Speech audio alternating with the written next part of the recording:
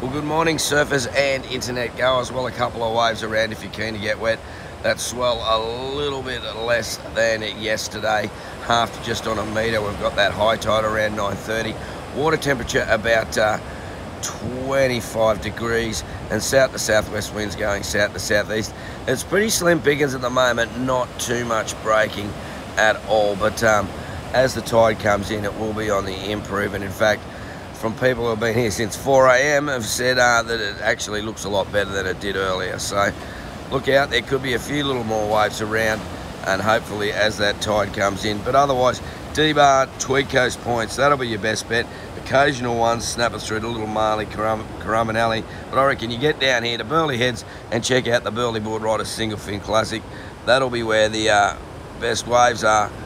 Even maybe some beachies, Palmy South. Go and enjoy. I'll catch you in the waves.